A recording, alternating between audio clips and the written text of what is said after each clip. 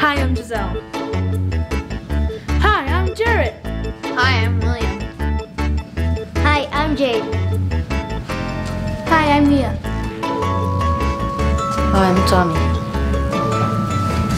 Hi, I'm Gerardo, the narrator. It all began when Miss Frizzle showed her class a movie about cells. They all knew trouble was about to start because Miss Frizzle was the strangest teacher ever. Okay class, today I'm going to show you a video about cells. We are all made of millions and millions of different kinds of cells. Every living thing is made out of cells. You know that the movie's only the beginning of show for our class. She probably has lots of books we have to read about cells. We'll probably have to go on a field trip. You know what that means. I can't take the pressure. What? I'm new to this class. Why is everyone looking so nervous? Last time we went on a field trip, we ended up inside of a hurricane. Remember one time we ended up at the ocean floor? My mom might keep me home tomorrow. My favorite field trip was when we went through the solar system. So you mean we might end up going inside a cell? You never know. Weird things seem to always happen to our class. Are you all ready to learn all about how cells are made and how they work? Maybe. I want to go home. Everyone remember to bring their field trip forms back tomorrow. We are going to the Discovery Museum for their class on plant and animal cells. I think I'll be sick tomorrow. Hi, guys. I hear you're going on a field trip tomorrow with Miss Frizzle. Yeah. You know that I expect your very best behavior. Okay, now, Miss Frizzle, I want us to say something. Please don't let anything happen to these boys and girls. I don't want to have to do what I had to do the last time, and that's call all those parents and tell them what happened. Can you promise me that everything is taken care of and that you'll have a good time? Of course, everything will be fine, but I can't make any promises. Well, I know that, but I certainly hope to see you all when you get back tomorrow, safe and sound. If we survive. Well, you better survive. The whole class went home that night, and some of them had really bad nightmares about the field trip tomorrow, except for Mia. She has never gone on a field trip with Miss Frizzle before.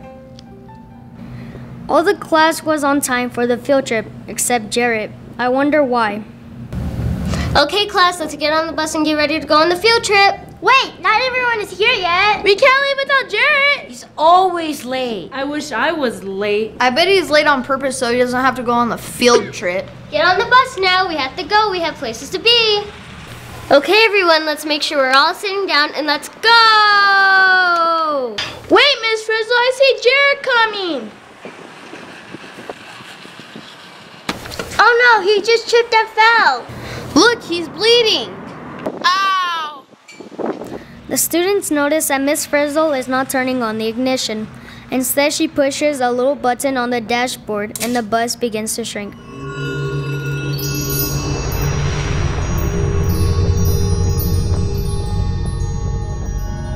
It appears to be headed right towards the cut on Jarrett's knee.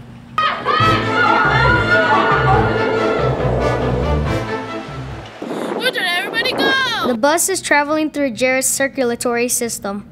There are lots of blood cells floating around the bus. Jarrett's body thinks that the school bus is nutrients for one of his cells.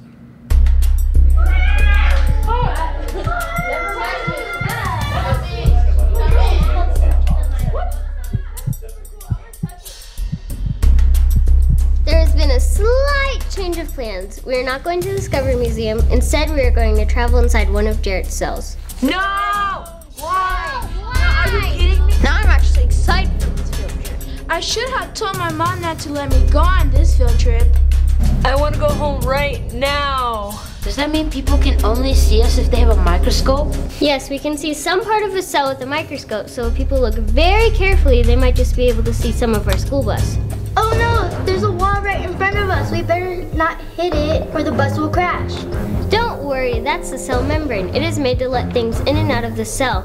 The cell thinks we are nutrients. I don't want the cells to eat me. Hold on, it's gonna get rough.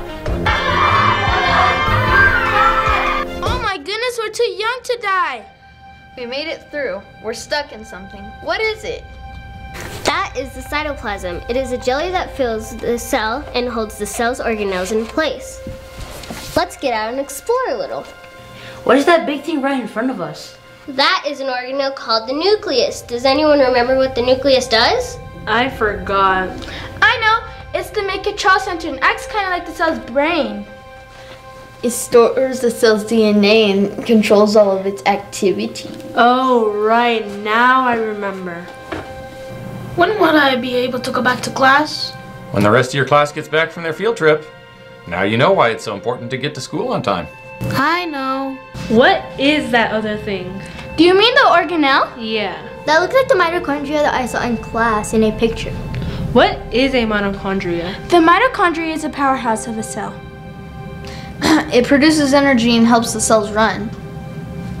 Good job, boys and girls. You really know your organelles. The class and Miss Frizzle get back on the bus and float around in the cytoplasm.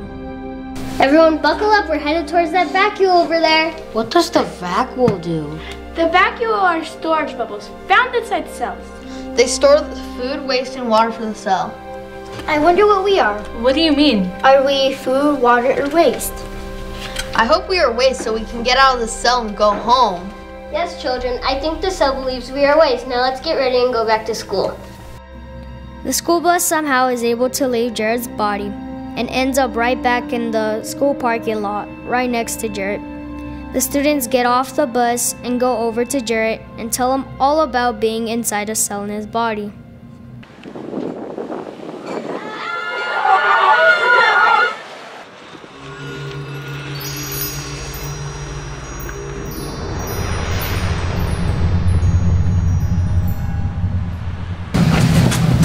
Where did you guys go? I was looking all over for you. We actually went inside of a cell. Yeah, we were so small that nobody could see us. I think we were inside you, Jared. How come I miss out all the fun stuff? It wasn't as bad as I thought it would be. Next time I won't miss out on the field trip. I can't believe you guys left without me. I hope all our field trips are like this one. Well, if you stay in my class, you'll never know what will happen. Bye!